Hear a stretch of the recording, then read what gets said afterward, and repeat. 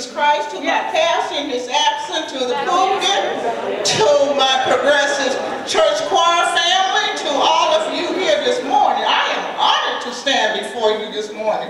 Been a long ways coming, Lord, but I feel no ways tired. I don't believe that my God brought me this far. He didn't bring me this far to leave me, y'all.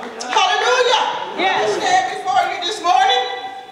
This poem is entitled, "Is This What I'm Fighting For?" One day, while visiting a certain city, this is what I saw. A Negro soldier with a broken arm. He had been wounded in war. The wind was blowing from the north and there was a drizzling rain. But he was inquiring of an eating place. He even had his arms in a sling. There was a marvelous hotel on the corner with flashing signs and glaring lights, but not a crumb to sell a Negro soldier. The brave hero walked inside and said, "May I warm my feet? Please give me something to ease my pain and sell me some food to eat." But the proprietor looked at him with racial hatred in his face and said, "I'll give you a sandwich, but you'll have to eat outside. Negroes are not even allowed to enter here. Here you cannot warm your feet, but you'll find a colored eating place for Negroes about 5 blocks down on Tin Can Road. We're fighting the Germans, right?"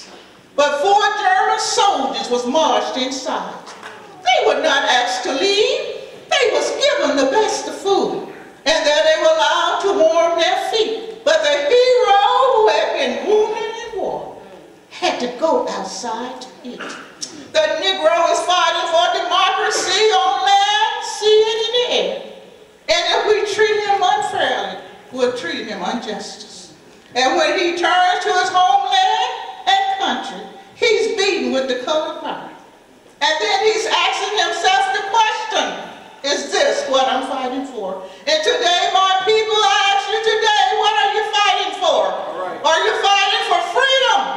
Are you fighting for equal rights? Are you fighting for justice for our children? Hallelujah. We must continue to fight. We must continue to march on. We must continue to stand for what is right. And one day my God will say, "Well done, my good and faithful children." Hallelujah. You've been faithful over a few things. May God bless you today and may God keep you.